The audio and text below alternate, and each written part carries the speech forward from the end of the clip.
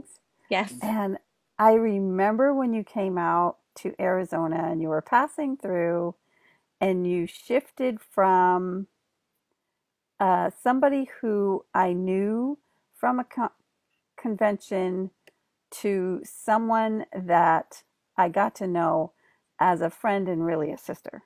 Because you and your 6 children, was it 5 at the time?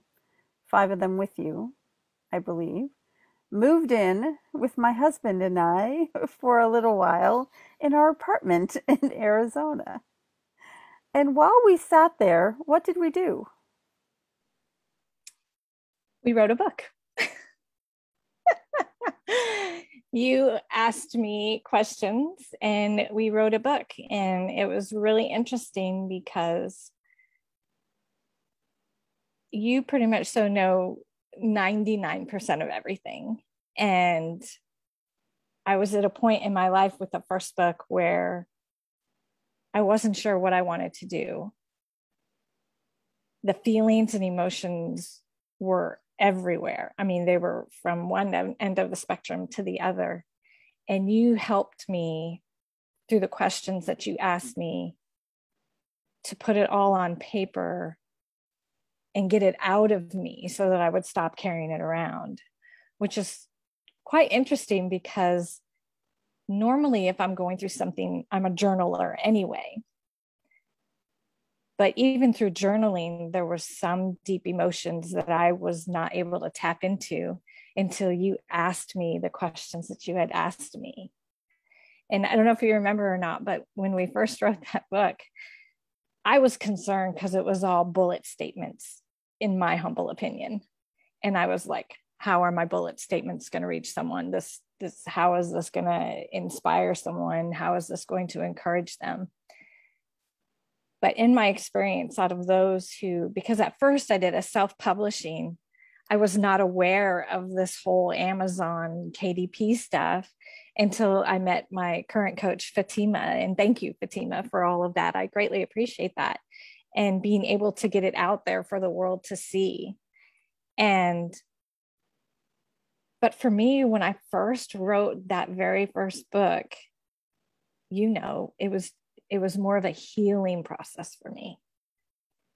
And it truly helped to heal all my anger, my frustrations, my who am I going to be now? How am I going to do this? Oh my gosh, I'm a single mom with 6 kids. What in the world am I going to do? I mean, just all those combinations of thoughts and feelings that were going through my head at that time. And every once in a while, I still pick up that first book if I'm experiencing something or something is going wild and crazy. And the reason I do that is to remind myself of where I was and where I am now and how far I truly have come.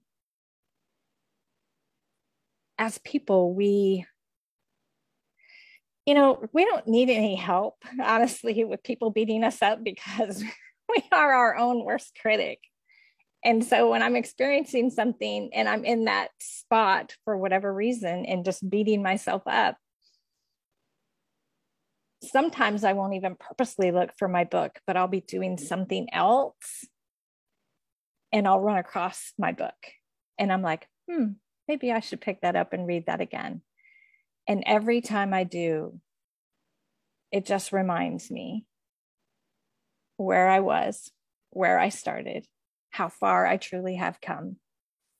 Am I complete yet? Oh, heck no. I won't be complete until I'm done living my life. Life has a crazy adventure. And you helped me through that first book to get to that point of understanding how life is an adventure.